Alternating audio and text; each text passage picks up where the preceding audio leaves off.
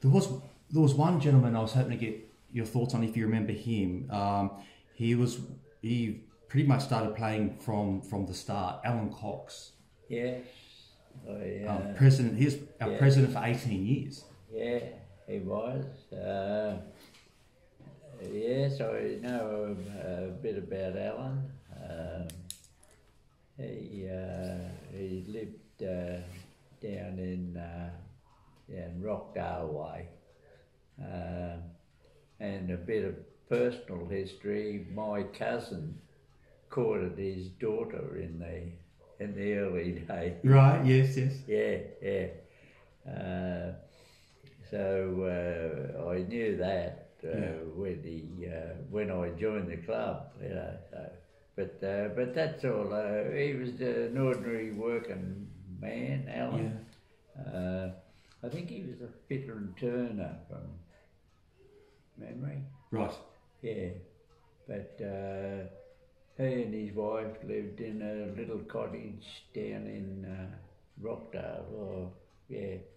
I know where it is. I'll take you to it. It's still there. I came is it really? Past it the other week. But but that's all I know about Alan. He wasn't playing when I joined. Yes. Okay. Right. So, but then he was the president. I used to. He didn't have a car. Never had a car. Right. Right. And which is typical of when I joined. Yes. There was only a few cars among the club. Yes. You know?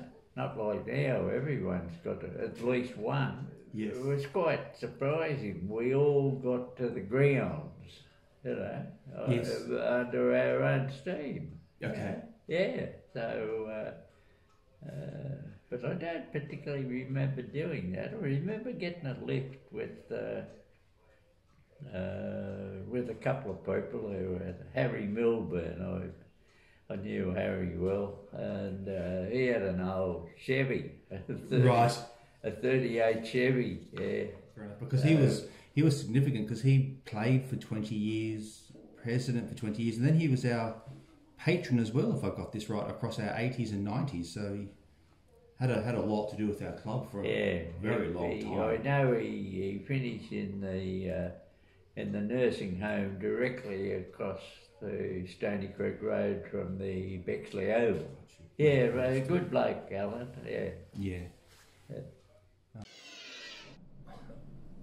Obviously, I didn't play with him, and he'd just finished being president not long before I'd started. But I remember him. They used to come to the AGM, and I'm sure it was Alan that would ask a couple of questions, say something positive about the financial statements, and ask for them to be, and he would pass them for the motion that, and they came along a lot to the AGMs and Kingsgrove RSL, and you'd seen him down at the ground, and I think the last time I remember he was in a wheelchair.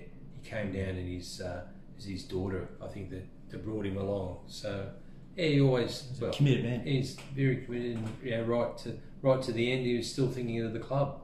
So yes, Tomo obviously knew a lot more about him than me, but those are the memories that I have of him. What do you remember about Alan? Alan was the president when I first played for the club. Yeah. I'd heard that he was in the first side ever, 1929. So he'd actually been involved with the club for 40 years. Okay. When I first met him. Yeah. I got to know him a lot more. He came to come to the occasional game here at Bexley because he lived local. I don't think I ever saw Alan without a tie on. Right. He was a well-dressed gent and a true gentleman. He was the president I joined the general committee meeting, I think, in the second season. Yeah. And so I spent a lot of time at committee meetings with Alan. True professional, had a dry sense of humour, But he'd been in the role for quite a while, Yeah. and he knew what he was doing. I was a new kid on the block, but I can say that I learned a lot just from listening to him. Yeah. I got an idea he was a batsman in his day, but I Right. couldn't tell you anything about his playing career. Yeah. Okay. Yeah.